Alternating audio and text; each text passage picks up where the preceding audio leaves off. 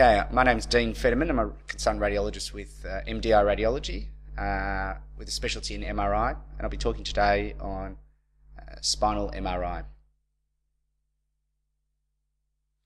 So just some basics on MRI, the key differences between other modalities.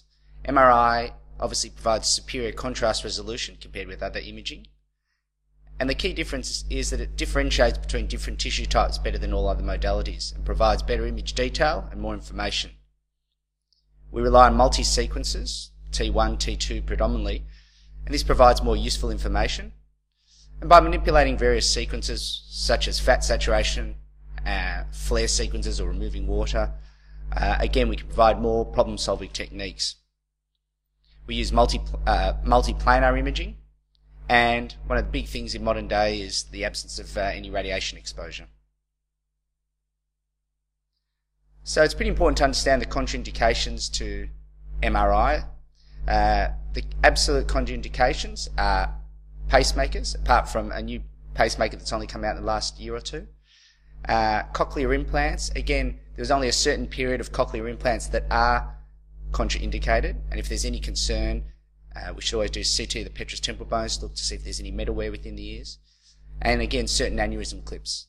And at our institution, we require formal documentation of any aneurysm clips before the patient undergoes MRI. And end-stage renal failure. So pretty much if patients have an eGFR of less than 30, patients do not receive any contrast. So obviously for non-contrast studies, there's no renal failure doesn't apply. And between eGFR of 30 and 60, you'd always want to consult the patient and obviously consent them if they were to receive any contrast. The relative contraindications are quite long. Most of these are not of significance. Some of the things are early post-operative period, for instance. We don't like, if someone's had a cardiac stent, you like to wait at least 6 weeks until the stent's been integrated into the vessel before you undergo MRI in case there's any micro vibration that might bring it loose. But most of these, as I say, are relative contraindications, and if there's any doubt, there are abundance of references that we look at to see if there's any real reason we shouldn't be doing the scan. If worst comes to worst, we just delay the scan until the safe period. So just an overview of the sequences. Well, T1 and T2, as I said, are the main sequences used. T1, the way to remember it is water is black. And the beauty of T1 is it provides really good anatomical detail. It shows, especially in spinal imaging, you see the bone marrow, you see the trabecular markings very well, you see muscles really well.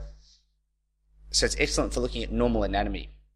The problem is it's not very good for looking at abnormal pathology because water is black, and most pathology produces water, and we use that to help highlight pathology. So T1's really our anatomical scan. T2, this is the one that we use predominantly for looking for pathology, and the way to remember it is World War II, water is white on T2. In spinal imaging, as I said, this is the most useful, and it's easily differentiated for T1 because, as I said, CSF is white, so it stands out on all sequences by showing up the spinal cord and everything else very nicely. And as mentioned, almost all pathology produces edema, and this shows up as bright signal on T2.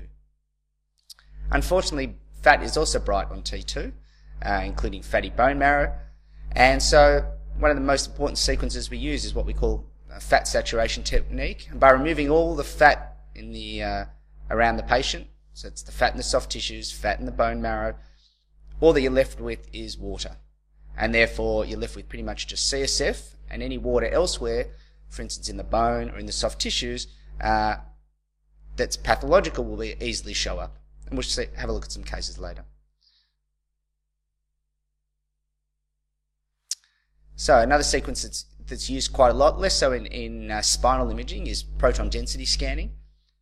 Proton density scanning is excellent in that it both has T1 and T2 qualities. So it provides really good anatomical detail, but like T2, the water is white. So it allows the best of both worlds. And this is the predominant sequence used in musculoskeletal imaging, but really doesn't have much of a role in spinal imaging. So, just as a contrast agents, the most commonly used agent is Magnavist, And unlike CT, it's really important to know that there's no iodine in MRI contrast agents, and therefore patients who have an iodine allergy can undergo contrast-enhanced MRI without any ill side effects. It's a very well-tolerated contrast agent with almost no side effects. Almost all contrast scanning is performed with T1 fat saturation. And again, by removing all the fat which is bright, when you give contrast, anything that's bright is theoretically going to be enhancing. And we'll show some cases later. It's very good in spinal imaging, for instance, when we're looking for postoperative perineural scar, when we've got bone lesions or soft tissue lesions, more than bone lesions. And it provides really useful information. Just as a rough rule, contrast is only really used in about 1 in 15 to 1 in 20 patients. And it's commonly used in the postoperative back. So just some examples. You can see clearly the T2 scan. We can see water is white, and as mentioned, therefore CSF is very well, shows up very well, and you can see all the spinal nerve root, cauda equina, everything highlights really nicely. But as mentioned also, fat is also bright. So it's just, we use the fat saturation technique to obviously remove the fat, and then all we're left with is water. If you have a look at the T1 sequence, you can see quite clearly this is T1, CSF is black, and as a result, you don't see the detail of the nerve roots, spinal cord, anywhere near as well. Also, if you have a look at the discs, which are primarily made up of water till they become desiccated, they all look grey and black, and so when you compare it to the T2, you get a better assessment of what the discs are like on the T2 sequence, because again, you're able to see the water within the disc, and those that are dehydrated become black. So a very good way of just looking at all the sequences, and obviously this is not the spine, but it's a very good way of looking at the subtle differences between the sequences. You can see T1 again, you can see the nice trabecular markings, and you see these in the spine as well. But you can see the joint fluid is black. When you compare it to T2, joint fluid out the back here is bright. Your trabecular markings aren't as well seen. And so it's quite subtle, the differences between T1 and T2. If we move across to proton density, as I said, you're seeing bony detail quite well. Water is white or bright. So again, it's a combination of the T1 and T2. And the sequence that is most commonly used to look at pathology is the T2 or PD fat saturation sequence. By removing all the fat, everything becomes black, the bone marrow, the fatty tissue all becomes black, and all we're left with is water. And as we can see on this is the easiest scan to have a look for joint fluid. And again, pathology will show up most easily on the T2 fat saturation sequence. So, that was a bit of a general overview of MRI. Now we'll just go into some more detail on spinal MRI in particular.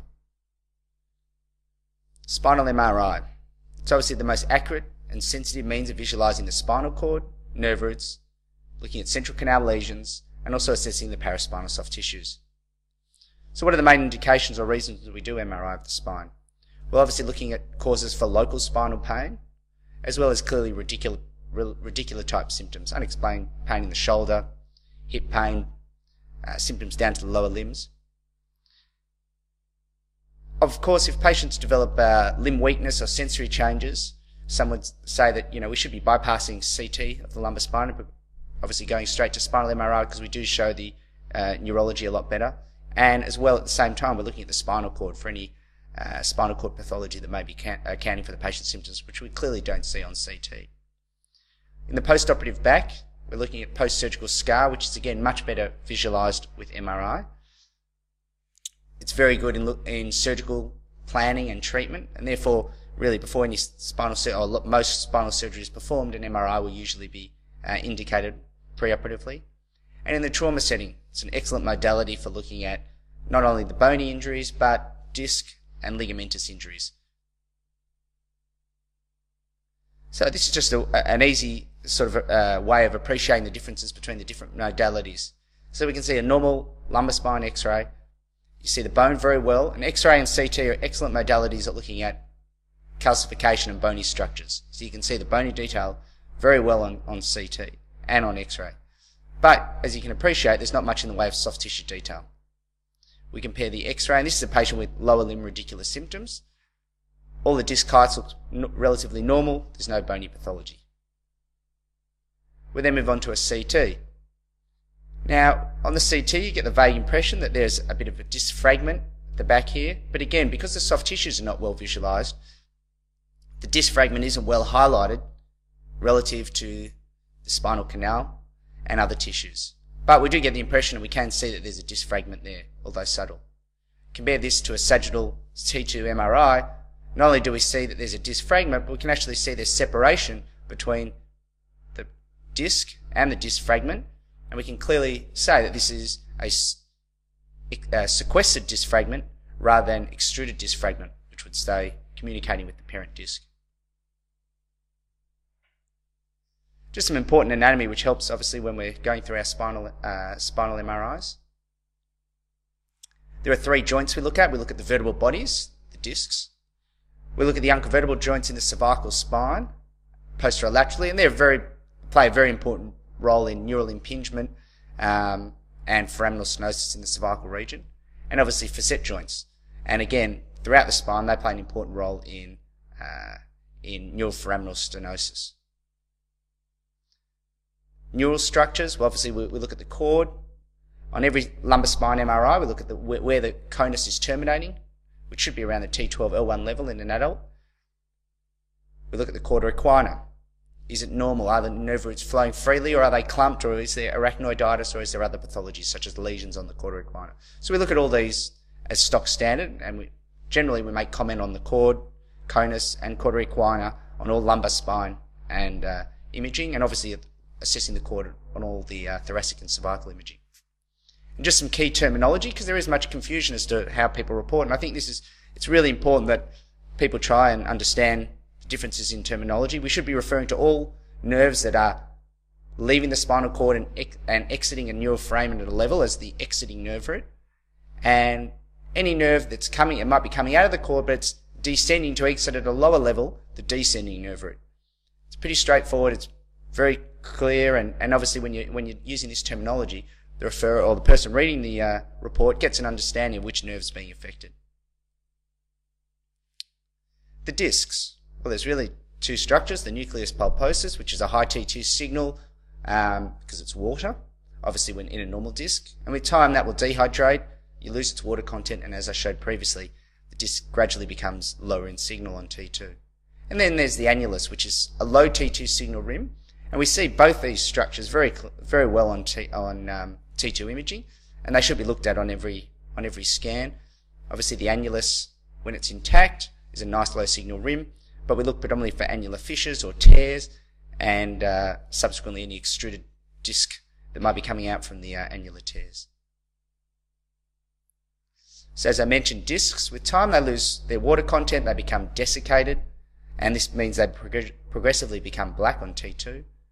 They subsequently lose height, and they may or may not develop annular tears or fissures. And these are described as either being partial or full thickness. They're usually in the posterior discs, and they're most commonly at the L4-5 and L5-S1 level. And we see them as a horizontal high signal line at the back of the disc. What's their relevance? Well, we see them very commonly on spinal imaging, but the key thing to note is that in the acute setting, if they do tear, they are a potential painful stimulus. And we know that these only last, or the painful stimulus usually only lasts several weeks. So if we see nothing much on a spinal MR, someone comes in with quite a bright annular fissure, we know that that's a potential painful stimulus, and I would comment there is a annular fissure or annular tear at a certain disc level, and in the acute setting, this is a potential cause for the patient's lower back pain. So just some images to highlight this. So here we can see this is what we'd normally see as an annular fissure.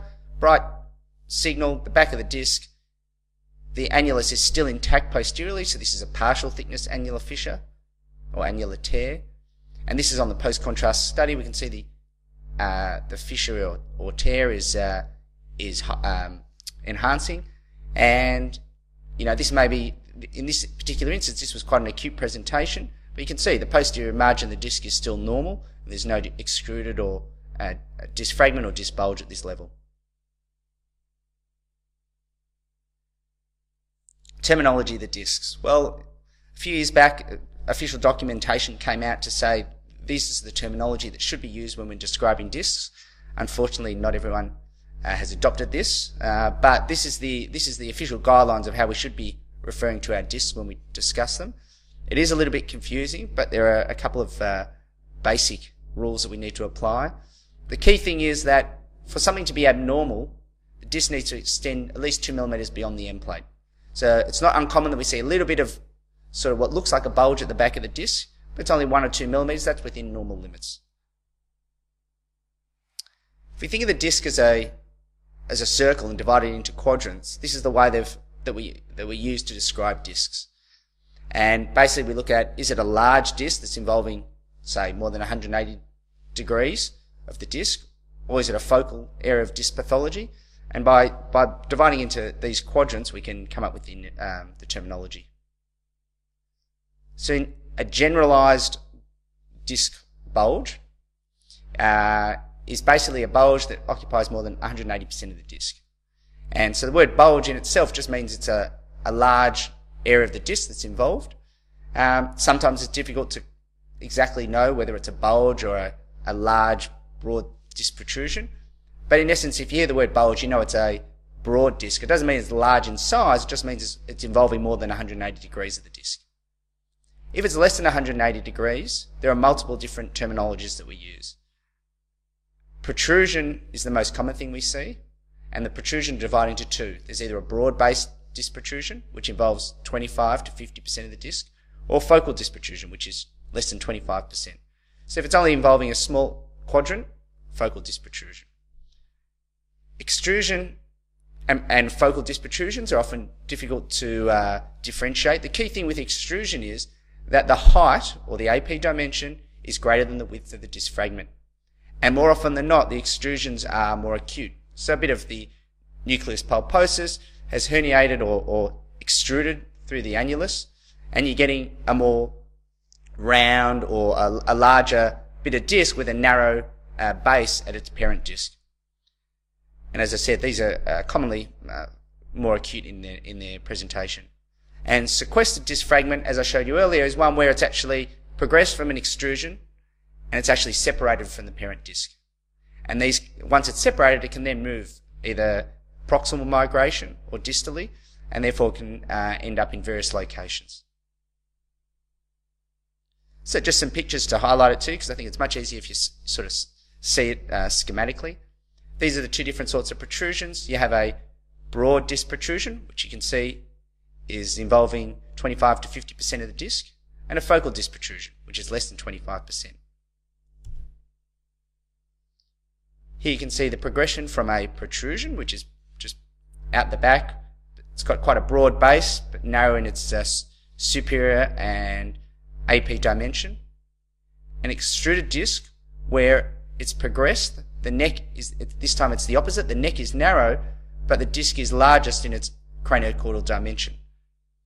And sequestered is when this fragment then detaches. And as mentioned, once it detaches, it can, more often than not, it descends or undergoes what we call inferior subligamentous spread. It stays deep to the ligament and goes inferiorly. Occasionally they can demonstrate superior subligamentous spread, so they can go superiorly, but obviously due to gravity, inferior is more common. This is my approach to reading spinal MRI. Everyone takes on a fairly similar sort of approach, but I've broken it down in different areas just to get an appreciation of the sort of things that we look at. Obviously we look at spinal alignment. We're looking at both the sagittal and the coronal plane, looking for any scoliosis or spondylolisthesis. Now when we're looking at the bone, the key differentiation between MRI and other modalities such as CT and X-ray is that we get to see the bone marrow and the qualities of the bone marrow. So it's really important that you say, is it normal bone marrow for the patient's age? Have they got patchy marrow? That's usually what we see with advancing age. Or is there marrow infiltrations? So has the fat in the marrow started to get replaced by something? And then obviously we're looking for cord lesions and fractures. And we look at the pedicles. So in the lumbar spine, if the patient has congenitally short pedicles, they have developmental narrowing of their spinal canal, and therefore it won't take much of a disc to create symptoms. We look at the spinal cord. So we look for the cord signal, and obviously are there any cord lesions. The most common things we see are high signal within the cord, and then it's a matter of deciding, is the high signal from myelomalacia? Is it from cord edema? And with cord edema, the cord volume is either normal or sometimes expanded. Or are there any cord lesions, such as demyelinating plaques or tumours? We look at the conus. Is it terminating appropriately at T12L1? Or are there any reasons that the conus may not be terminating appropriately? And similarly, we look for any cord lesions at the conus. And lastly, we look at the cauda equina. Again, looking for lesions, and one of the most common things we see is arachnoiditis. Then we go through each disc level, and at each disc level we look at various facets. First thing we look at is obviously the disc. Is it a normal looking disc? Is it dehydrated? Or is there any disc pathology? Moving on to the facets, is there any facet degeneration? And with facet degeneration, have they developed synovial cysts, which can contribute to foraminal stenosis and neural impingement? We look at all the ligaments, and this is predominantly, the ligaments play a big role in when there is associated facet degeneration, in that the ligamentum flavum becomes hypertrophic and sometimes play a really important role in canal stenosis. And obviously we look at ligaments in the setting of trauma. Has there been any ligament disruption? When we're looking at the central canal, we look at the level of stenosis and which nerves are being impinged. Are the nerves being contacted? And if they are being contacted, is the nerve itself thickened? And if the nerve itself is thickened, that's obviously a good indication that it's the cause of the patient's pain and there's inflammation associated with the nerve. We look at the neural foramen, again looking for any neural impingement, and lastly we look at the paraspinal soft tissues and muscles. Is there any paraspinal edema? Is there any paraspinal muscle atrophy? So the way I'm going to do it, I'm just going to run through some cases that highlight some of the important things that we see in spinal imaging, just as an easy way to sort of, I guess, cover various things you might encounter when you're looking through your MRIs. So the first thing is when history counts. Here we're looking at a patient with central canal stenosis. In the sagittal image we get appreciation straight away that there's some canal narrowing, the cervical region, there's some disc narrowing. And we have a look. Now the key thing is, even though there's some canal narrowing, the symptoms are not from the canal stenosis. It's really important that we look obviously in the axial plane. And here we can see what we call an unconvertible disc osteophyte complex. So there's degeneration of the unconvertible joint, which I said previously plays a really important role in cervical imaging and canal stenosis. The facet itself looks normal. So this patient's got neural foraminal stenosis with impingement of the nerve as it's exiting at that level, primarily produced from unconvertible disc degenerative change. And you can see on the other side, you can actually see the nerve rootlets being exiting without any impingement. So in this particular instance, even though there's canal stenosis, that's not where the symptoms are coming from. The symptoms are coming from the exiting foramen. And clearly, the patient has neurology in this distribution. We know that that's where the symptoms are. Just as the last one, I'll just go back and highlight something as well in the last one. If you have a look, you can actually see the vertebral arteries very well on cervical imaging. So it's this flow void, because it's fast flow, it comes up as black. I'll often make comment, especially in the cervical spine, where the vertebral artery is in relation to the nerve. If it's taking a tortuous course and traversing the neural foramen, sometimes the artery exits at a higher level than normal, or it may exit, then re-enter the cervical canal. I'll often make comment because it's really important. If I was to come and put a needle in and do a nerve block, it's really important that obviously we know where the vertebral artery is in relation to the nerve root. So, as a general rule, when I'm reporting any neuroforaminal stenosis, if there is any vertebral artery, if the vertebral artery is in any way not where it should be, I'll always make comment and always make reference to that in my conclusions. So it's just important that you guys have an appreciation of where the vertebral artery is as well. The next case, the patient's symptoms just don't add up. This is a patient that underwent a young patient, 2 cervical spine CTs for bilateral upper limb radiculopathy. The patient was reassured, nothing was on, symptoms disappeared, they came back. And as we can see on this particular case, the patient has a focal area of T2 signal hyperintensity in their cord. Although it looks like, as you can see, here's the central canal, very well detailed. looks like a focal expansion of the central canal. It's got a somewhat elliptical shape to it. So it's not a syrinx, because a syrinx would just be a distension of the cervical canal. This is actually a demyelinating plaque. This patient had MS. Obviously, it's important to differentiate it from other causes, such as spinal tumours. This patient went on to have an MRI of their brain, which also showed demyelinating plaques, which helped us reassure us that this was also a demyelinating plaque in the cervical cord. Next case, neck pain post-motor vehicle accident. Just as an overview, the sort of things that we look at, obviously, when we're reporting spinal MRI, apart from the discs, the marrow, the key thing is to look for ligament disruption. Because we all know ligament disruption can be as bad, if not worse, for patient outcome as bony pathology or disc pathology in the traumatic setting. So the key things we're looking for are the ALL, or the anterior longitudinal ligament, the PLL, or posterior longitudinal ligament, both of these supporting the discs and vertebral bodies, posteriorly the ligamentum flavum, interspinous ligaments, and looking to see, is there edema within the interspinous ligament, or is the interspinous space widened? And in addition, which it hasn't highlighted here, we're looking at the facet joints. So has there been any facet joint capsular disruption? And this might just show up as some edema around the facet joint or some increased fluid within the facet joint. So this is a standard T2 sequence for a patient who's come in, acute spinal trauma, motor vehicle accident. Here we can see some bright signal in the end plates of these discs with a narrow desiccated disc. These are just modic end plate degenerative changes. Again, some degenerate changes here with a Schmall's node, degenerate Schmall's node, and some more degenerate changes. Remember, this is T2, so that bright signal in the vertebral bodies is from normal fatty marrow. It's very hard to see if there's any edema within the vertebral bodies because it's the same signal as the marrow. And similarly in the soft tissues, is there any spinal edema, paraspinal edema? Well, it's very hard to tell because fat and water have the same signal.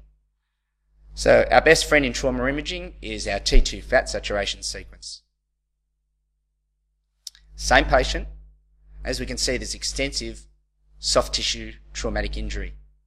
White line shows clearly there's some prevertebral soft tissue swelling.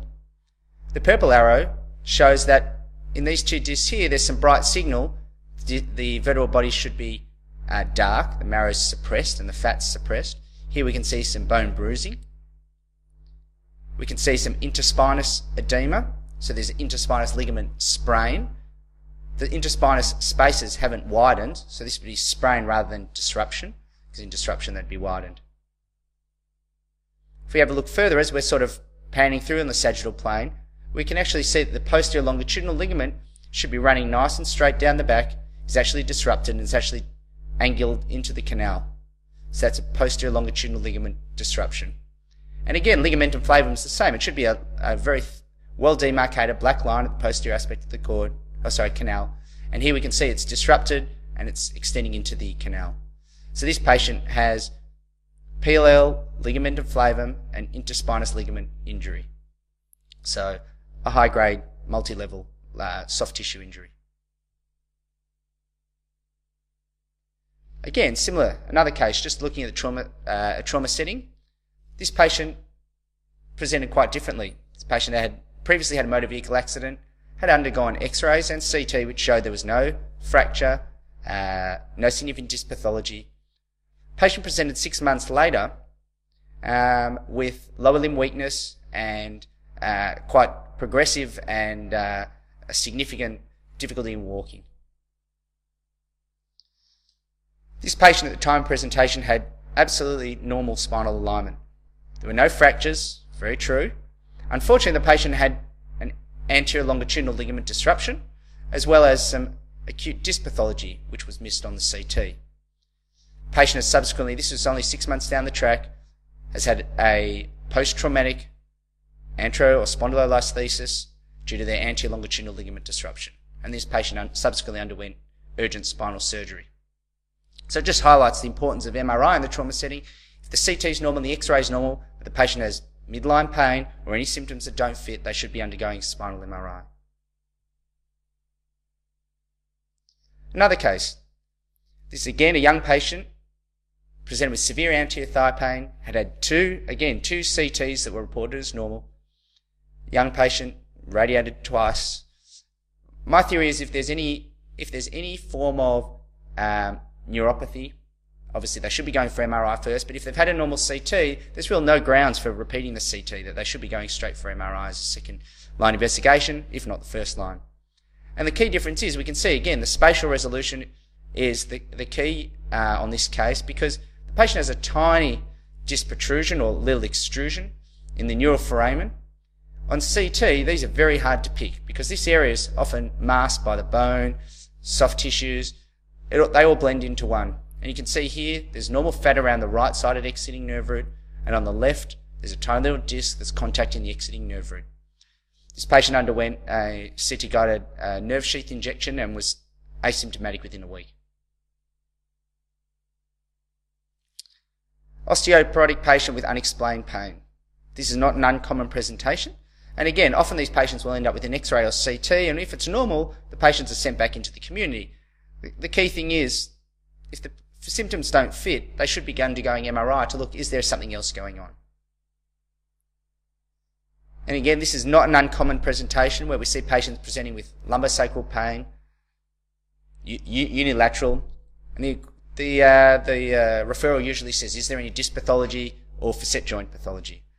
Well, not uncommonly in the osteoporotic patients, we see insufficiency fractures in their sacrum. So this is a coronal fat saturation sequence of the sacrum, and we can see marrow edema down the right sacral alar with some low signal in between. This is the insufficiency fracture, and this is all the bone marrow edema or bruising around that area. And again, we routinely do a coronal fat saturation sequence through the whole lumbar spine and sacrum for this particular reason, so that we don't miss any pathology that might be going at the sacroiliac joints or within the sacrum that may be causing the patient's symptoms. Next case, more than just facet degeneration. This patient presents with symptoms primarily of neural impingement and radiculopathy, not much in the way of back pain. You can see here the patient has severe facet degeneration, worse on the left than the right, with the right side has a bit of a joint effusion, facet joint effusion. The canal is narrowed due to a combination of the facet degeneration, hypertrophy of ligamentum flavum, which should be a lot thinner than this, and some disc pathology. You can see the thecal sac is quite markedly impinged. But if we go down to the next level, we can see that a large portion of the canal's stenosis is being attributed to by this cyst arising from the facet joint or synovial cyst. These can sometimes be decompressed and the patients become asymptomatic just from decompression of the synovial cyst. But it's important to comment on this because rather than having more advanced spinal surgery, the patient may be able to go undergo more minimal surgery to alleviate their symptoms. And the patient's symptoms were left-sided and arising from most likely this area here. Disc extrusion. Sagittal T2 sequence. You can see the discs are all, a little bit degenerate. Protrusions here. This is probably within normal limits. As I said, it has to be more than 2 millimeters beyond the posterior margin of the disc. And here we can see a bit of disc fragment that's actually extending down somewhat deep to the posterior longitudinal ligament. So the question is there the beginnings of an extruded disc fragment here? We can see again, perhaps, it looks like there is some disc developing down here, but the level above is not too dissimilar. Here it's a little bit more pronounced. And again, you get the impression as you were panning through on the sagittal images that there is a bit of disc fragment that's down here, and we're not seeing it at any other levels. But again, it's quite subtle. So we rely heavily on our axial sequences. This is the same level. The pathology here is on the right. We can see that this patient has a background broad-based disc protrusion, but superimposed on that is a more focal area of disc. And this is as we're going down, you can see the disc is progressively going down and down into the right lateral recess, and it's compressing the descending right L5 nerve root. So this is an extruded disc fragment with inferior subligamentous spread. It's not sequestered because it's still connecting to the parent disc. And often we see that these extruded disc fragments are on the back, usually or not uncommonly, on a background of a disc protrusion or a disc bulge, and then superimposed on that is an extruded disc. So it's important to differentiate the two because that broad-based disc protrusion is really not causing the patient any symptoms. Their symptoms are arising from that extruded disc fragment. Another case, as we mentioned earlier, you know what they say, people with small pedicles have small,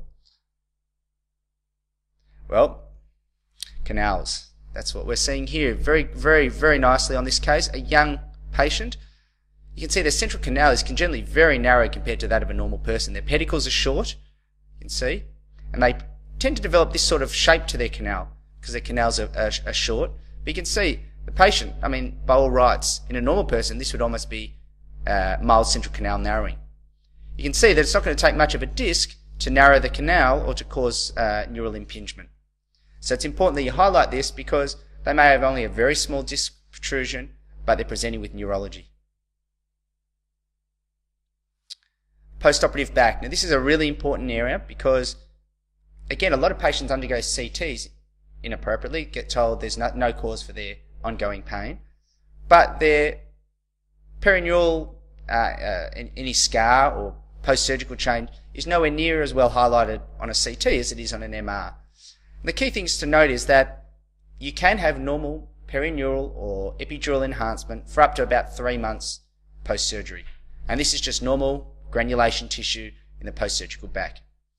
Not uncommonly, unfortunately, you get reports where they do say there is perineural scar in a patient that's only had surgery 2 months ago. Well, very often they'll come back 6 months' time and that's all gone. So it's important that that's thought of as granulation tissue and not scar. At this point, it's really important also to note that obviously the clinical history is really important. Patients might say, oh, I had my operation about 4 months ago, and you call it perineural scar. If it was actually 2.5 months ago, it's more likely to be granulation or maybe granulation tissue. After 3 months, any perineural enhancement should be thought of as post-surgical scar tissue. And it's not uncommon. Somewhere between 10 and 15% of patients will have some form of perineural scar.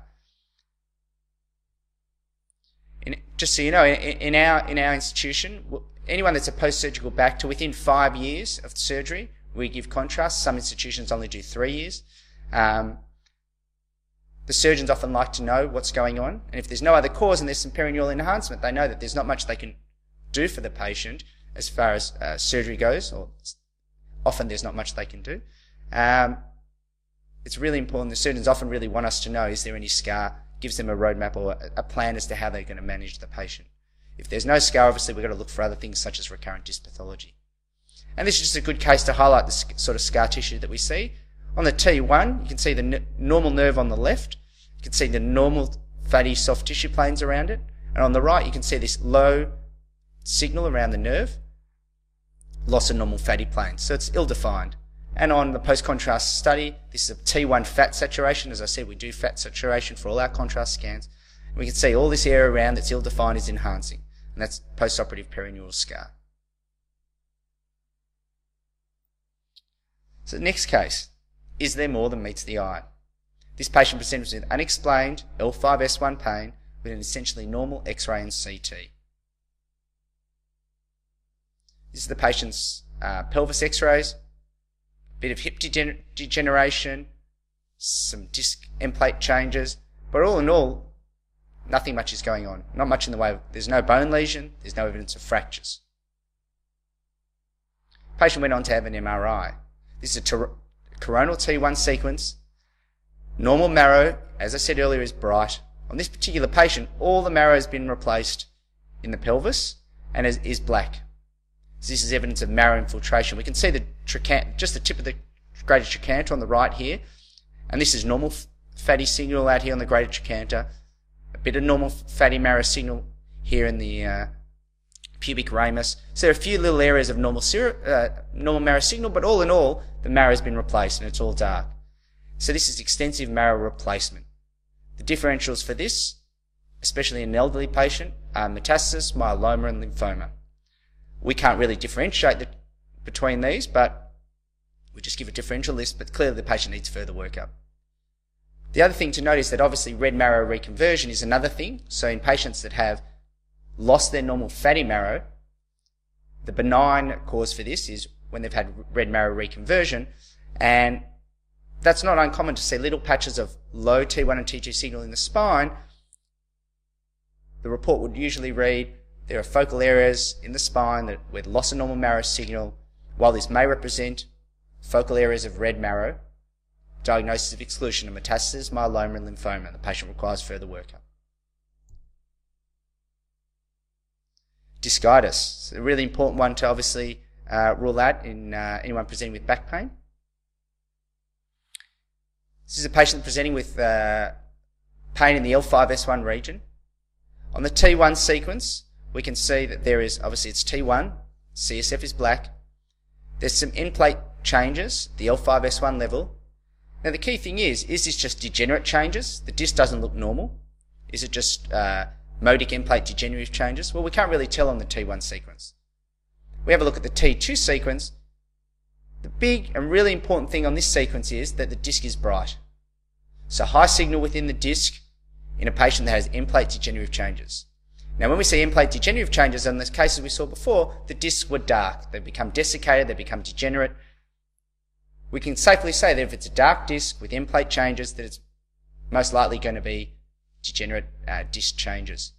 On this case, because it's bright, straight away the first thing that comes to mind is that there's some inflammatory process within the disc or discitis osteomyelitis occurring. So in this particular patient, the bone marrow or the bony changes in the end plates in the setting of an inflamed disc would suggest there is discitis osteomyelitis, the adjacent end plates.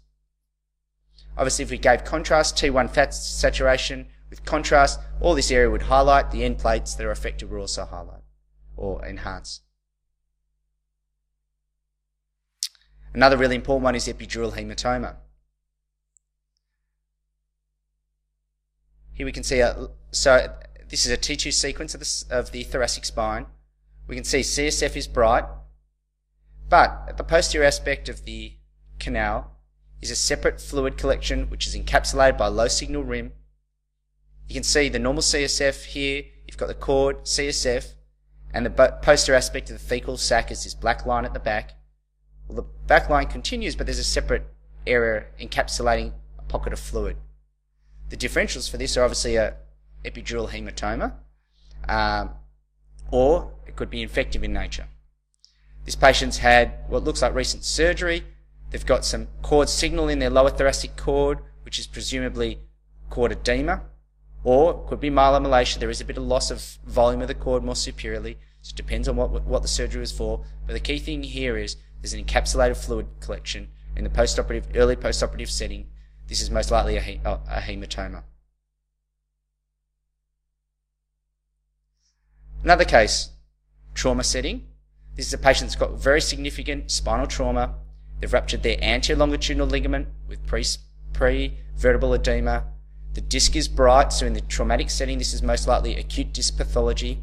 Their posterior longitudinal ligament is disrupted. You can see there's discontinuity at the back. Ligamentum flavum and interspinous ligaments are disrupted. You can see here the interspinous space is widened, so therefore it's clearly interspinous ligament disruption. But again, we have this area within the posterior canal which is heterogeneous. It's not following the signal of CSF, and with such significant trauma, this is clearly going to be a post-traumatic hematoma. You can see also the key thing to note here is have a look at the cord. It's displaced anteriorly. Again, just that bulge or contour deformity suggests that there's something within the posterior aspect of the fecal sac at that level. Arachnoiditis. As I mentioned, when we look at the lumbar spine, it's really important to look at the spinal cauda equina. Arachnoiditis can often be very subtle. It's not uncommon, especially in the post-surgical back, and it's really important to work out whether or not it's present, because obviously it can be symptomatic. Normal spinal canal, we can see all the normal cauda equina, we can see all the individual nerve roots sitting nicely at the posterior aspect of the canal. We can see the exiting nerve roots have already left and they're about to go out through the neural foramen. But all the nerves are just sort of sitting dependently at the posterior aspect of the canal. This is the same patient at another level. We can see they've had a previous laminectomy, some degenerate changes in the facets, and here we can see the cauda equinas all clumped. Larger area on the left, two small areas on the right. So this is the clumped type of arachnoiditis. And there are various types of arachnoiditis, but this is the clumped type. And on this particular occasion, the patient was not symptomatic of their arachnoiditis, but clearly it can be symptomatic. So that's an overview of spinal MRI. Hopefully you've learnt something, and hope you enjoyed the lecture. Thank you.